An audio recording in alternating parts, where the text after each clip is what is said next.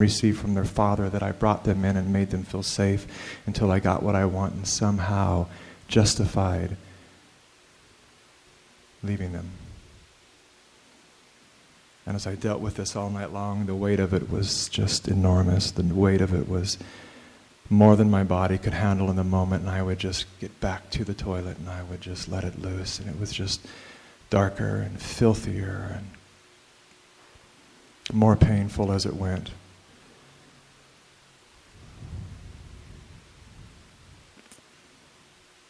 And then the image of my former wife appeared before me. And it was interesting to me because I had, up until that point, I'd been apologizing deeply to all of the forms of the divine feminine that I had disgraced and dishonored in my own way. And then when the image of my former wife, which we'll call Bubbles, appeared before me, suddenly my heart closed down, and I said, I don't understand. I've done all the forgiving and work with her, and we're cool. We don't really talk, but it's all good this way. And I've done all the work, and I've totally forgiven her. And they had me examine that really, and realize that we had just reached a point in our relationship where we could kind of tolerate each other and hear each other's names without having all of the pain resurfaced. But the truth of the matter was, I carried a lot of resentment.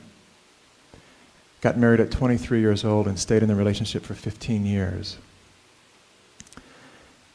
And I'd made up a story that she had a chemical imbalance and she was incredibly jealous and insecure. And so ultimately I was very upset at myself for allowing her to waste my time, all of those precious, valuable years that I could not get back, all of the times that we spent in counseling and working it out and talking all night long and doing everything I could just to try and make her feel loved.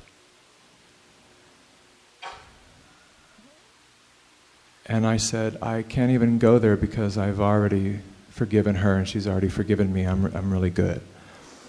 And then the guidance said to me, are you ready to go beyond forgiveness? And I said, I don't even know what that looks like. I said, that's we'll take you there. And they proceeded to show me the overview, the big picture of my life. And they said, just follow us along. This is just a metaphor, but it'll help you understand something that you can't see, you have not seen so far.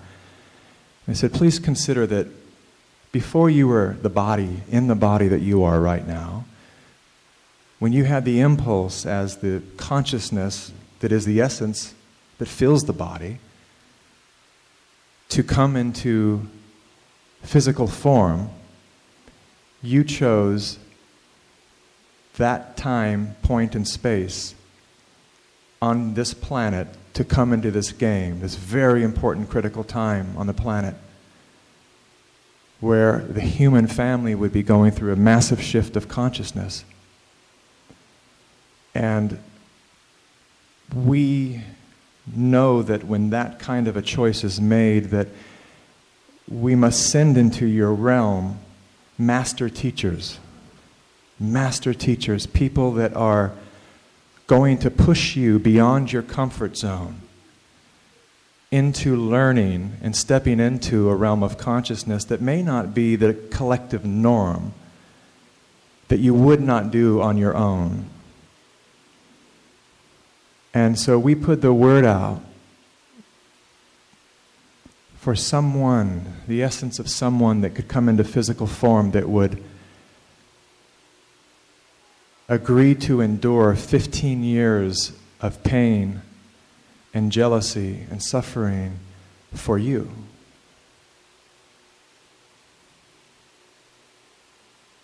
And I, in a moment, went from all of the blame and shame and guilt and everything that I had been carrying that time to a great deal of gratitude.